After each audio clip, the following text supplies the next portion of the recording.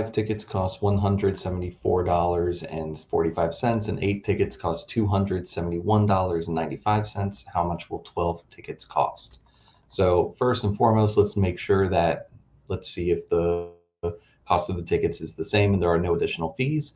We can find that out by going ahead and dividing $174.45 by 5 tickets.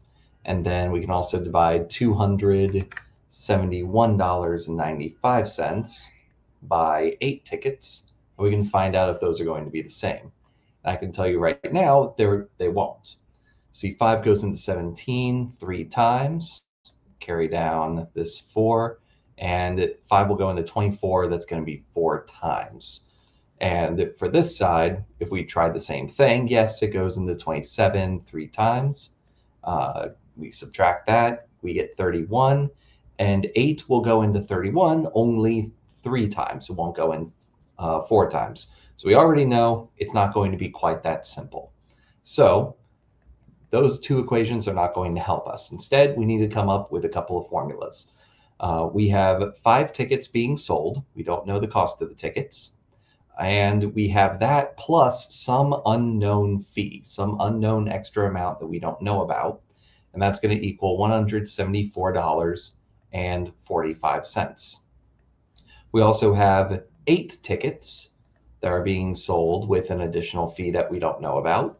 And that's going to equal $271.95.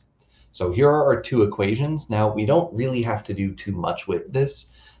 For this type of problem, this is a systems of equations problem. These 2 are written in standard format, which is just we have some value of x plus some value of y equals some additional value. That is standard format. We are mostly used to y equals mx plus b, which is y-intercept format or slope-intercept format. But Desmos calculator, the calculator that North Carolina uses for their end-of-grade tests, does allow you to punch in these exact equations into their graphing calculator. And if we punch those in and zoom out, we'll see that right around here, they tend to intersect. And you also might notice I replaced the T for tickets and the F for fee with X and Y. So we can see right over here, X is going to be the tickets and Y is going to be the fees. And if you were to click on one of those lines, this little point shows up. That is where they intersect. And we have our X value and our Y value, also known as the cost of the tickets and the additional fee that's being added on. So we now can see, okay, each ticket is $32.50, and each time that somebody buys a bunch of tickets, it's going to be $11.95.